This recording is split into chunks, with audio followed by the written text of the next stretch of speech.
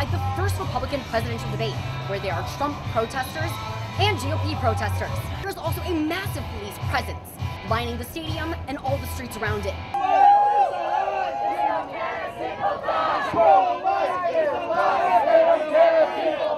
Pastor Roy Jackson, I'm just here. We're out here protesting and just showing our support for Donald Trump and having faith that he'll be in office next year. I'm just a regular hardworking dude, and I want to see Brandon gone. So who are you hoping to see tonight? Well, I already saw Carrie Lake. That was awesome.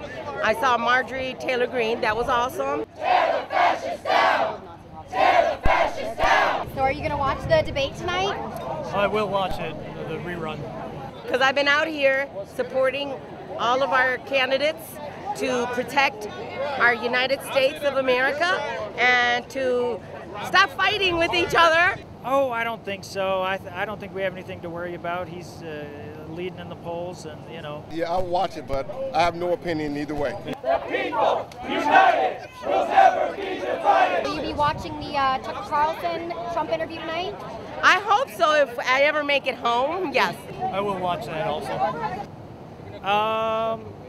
You know, I don't trust a lot of the media. Tucker Carlson is one that I do enjoy from time to time, but yes. I don't really have a favorite, so I'm just pro-Constitution. Because I really don't know too much about all of them, so I need to do my research.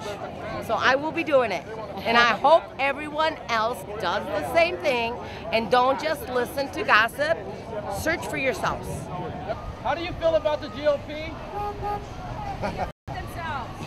As the candidates take the stage, we'll see if at the end of the night, anyone's happy. From Milwaukee, Wisconsin, I'm Amy Delora for Washington Examiner.